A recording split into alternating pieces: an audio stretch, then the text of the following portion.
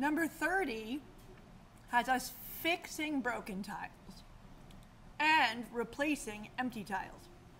So moving forward, people are going to need to be careful that they have the correct choices for these.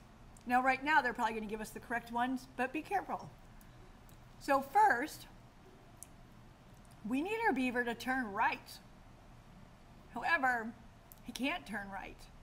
So we need him to keep turning left. Now, he can turn left 3 times. We've done that before. But we can also say, until you're facing, not an empty tile, a broken tile. So make sure it's broken, because right here we want broken. So first we want to turn left until he's facing a broken tile. Let's make sure that works the way we expect. Okay, he's facing the tile. Now we're ready to go. It's always a good idea to test as you're going. So then, while he's facing not an empty tile, but a broken tile, he needs to fix the tile and then move forward. So let's run that and see what we have.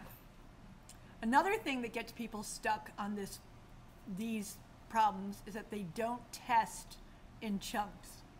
They just wait till they get to the end. So now, I'm going to need him to move forward. Oh, we could say move forward.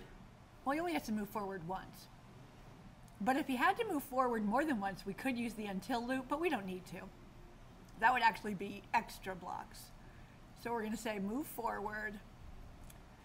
And then he's going to be filling empty. So while facing an empty tile, place a tile, and then move forward. On all of the challenges from 30 on, it's very easy to miss what you're working on or to mix up your blocks.